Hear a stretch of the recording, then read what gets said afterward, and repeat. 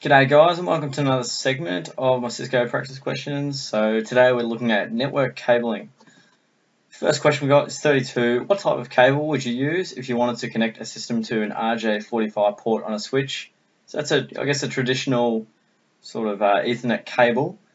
And the answer to this one is C, a straight through cable. That is generally the accepted response for connecting a normal computer to a switch, router, or another end device.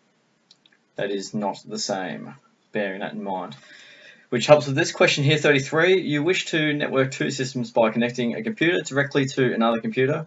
Which type of cable would you use? For straight through, it is different. So you have like a computer, for example, laptop device, whatever, connecting to a switch or a router. That's different, so it's straight through. For the same, we go for B, crossover. So if they're the same, they're basically connected via a crossover cable for them to communicate. For question 34, you need to create a crossover cable. What wires would you cross on one of the ends? Of course, I know this answer off by heart, but the answer is D, 1 and 2 with 3 and 6. So there's 8 cables inside, or 8 little parts to the cable that have to be properly jacked into the RJ45 connector for it to be able to connect to a network. Question 35. See figure below. You are trying to ping computer B from computer A and are unsuccessful. What is the problem? So with these types of questions, it's basically a process of elimination, as most are. So what I do is basically look at the simplest problem, and if it's not that, look to another problem.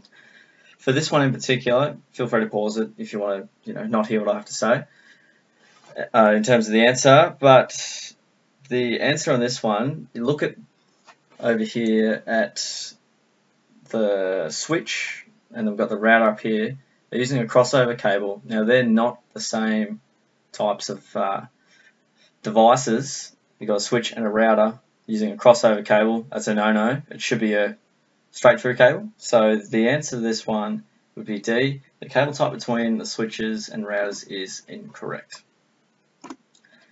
With question 36, you are testing communication to a router and have decided to connect your workstation to the fast Ethernet port of the router. What type of cable would you use?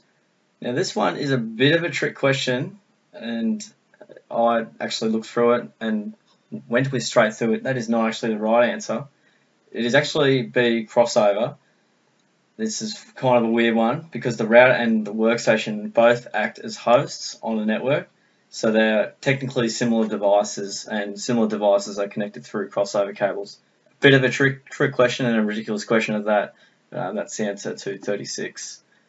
Question 37, you have a UTP cable that has been configured at both ends with the 568B standard.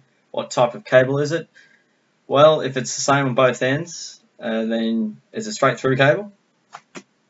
So that's the answer, A, straight through.